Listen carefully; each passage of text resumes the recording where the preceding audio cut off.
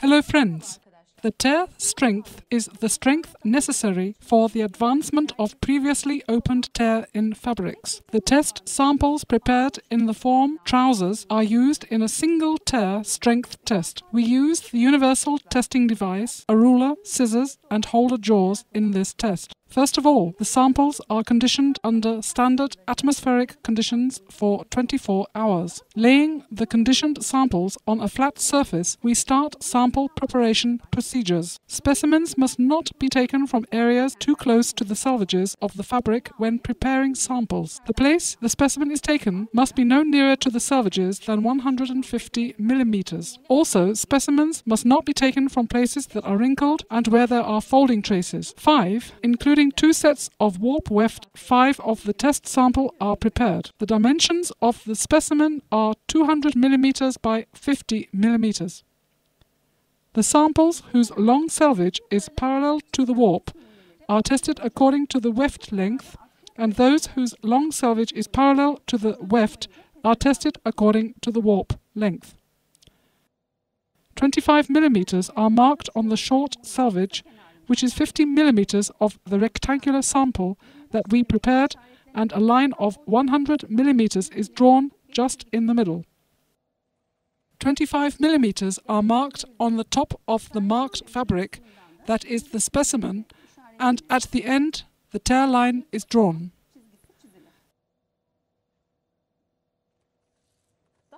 Then we cut the specimen with scissors properly.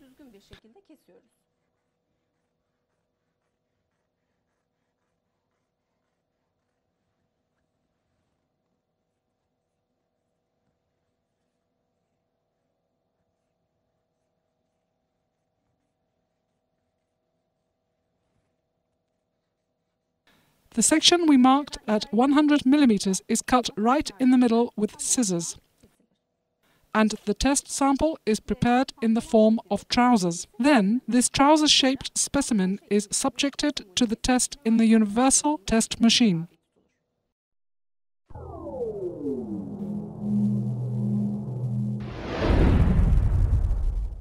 First, the device is prepared for the test.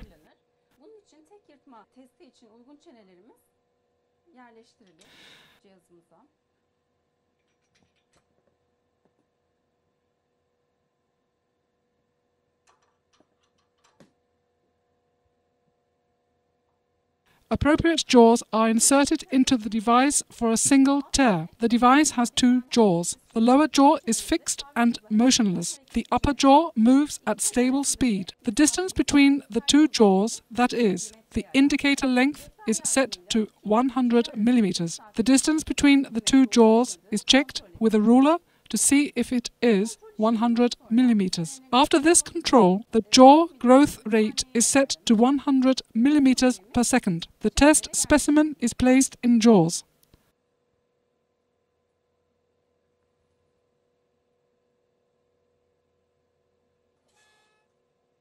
The fabric must be placed in the jaws in a symmetrical manner.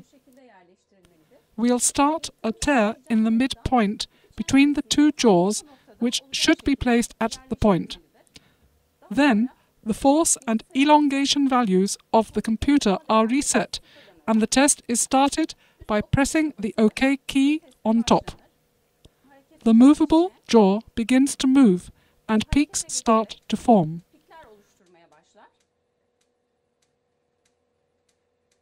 The tearing process starts from the marked 25 mm and continues till the marked section.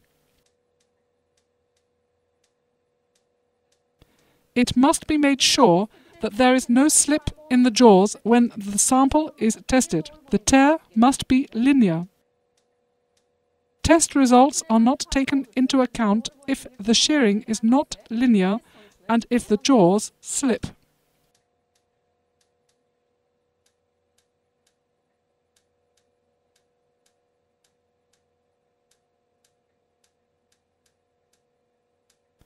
The test is terminated when the marked section is reached, and the results are saved on the device. Then we pass on to the second test specimen, and testing 5 pieces of test specimens in the same way, the mean value is given as the test result.